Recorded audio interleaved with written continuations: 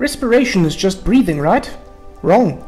Respiration is the chemical process that supplies the body with energy for all other life processes: growth and repair of cells, muscle contraction, protein synthesis, sending nerve impulses, absorbing molecules in active transport, to name just a few.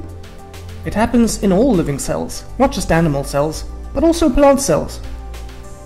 There are two types of respiration: aerobic and anaerobic respiration. Aerobic means with air, and so needs oxygen, whereas anaerobic respiration doesn't need oxygen. Let's start by looking at aerobic respiration. Aerobic respiration releases energy in cells by breaking down food substances whilst in the presence of oxygen. It is represented by this simplified equation. But don't forget the energy which is released. Glucose is broken down by oxygen to release the byproducts of carbon dioxide and water. Energy is released, which is then used to make a special energy molecule called ATP.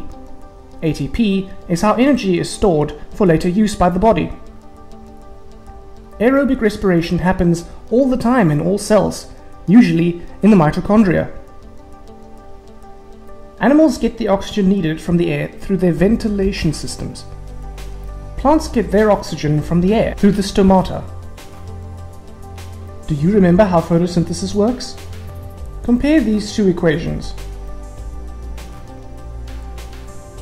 You can hopefully see that aerobic respiration works in the opposite way to photosynthesis. Plants produce their food by photosynthesis and then through respiration release energy from it. But don't be confused. Whilst plants do release oxygen as a byproduct of photosynthesis, they don't necessarily take in this oxygen for respiration.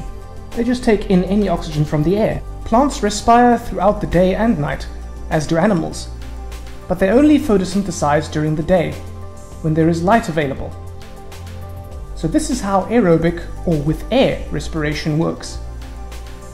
You just need to remember that glucose is broken down in the presence of oxygen to release carbon dioxide, water, and energy. In the next video, we will have a look at anaerobic respiration and how it differs.